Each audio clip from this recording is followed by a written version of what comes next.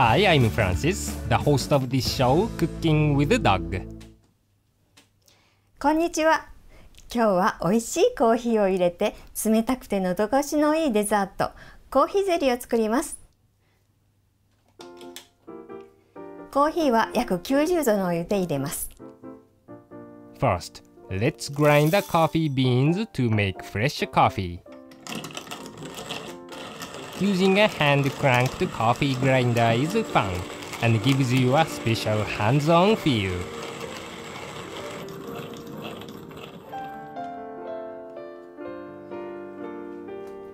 Next, place the coffee into the filter in the dripper. Even out the grounds, making a flat surface.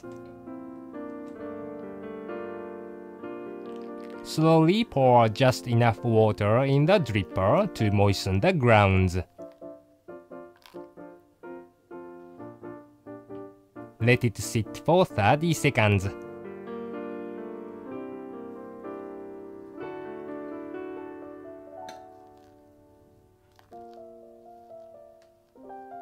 Then, very slowly drip the hot water over the grounds.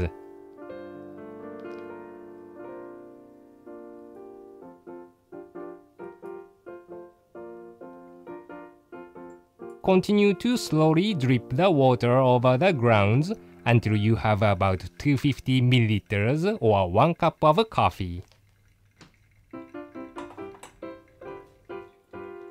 Remove the dripper to avoid the last few drops, as they can add a bitter, astringent taste to the coffee. Next, add the sugar to a bowl and pour the coffee over it to dissolve it thoroughly.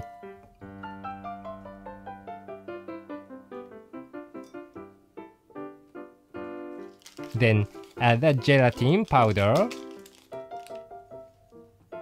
and stir it into the coffee.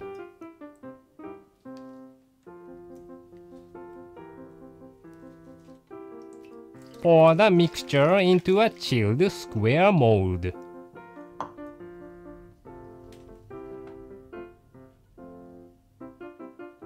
Make sure to remove any surface foam or bubbles.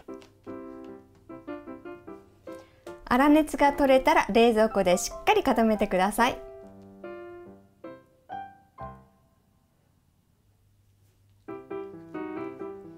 このようにしっかり固まります。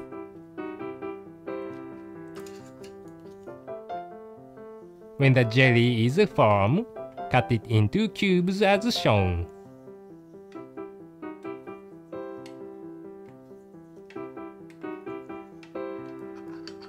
To remove it easily, warm the bottom of the container with hot water.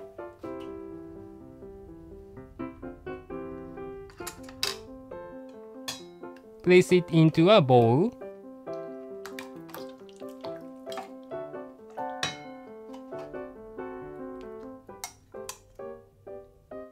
and then spoon the coffee jelly into individual cups.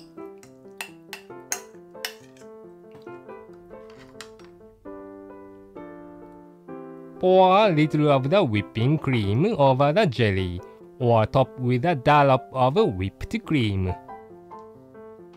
Sprinkle a little cocoa powder on top, and it's ready to serve.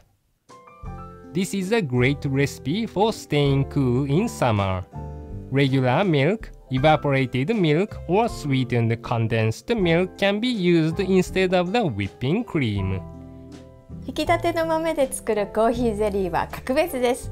ぜひ作ってくださいね。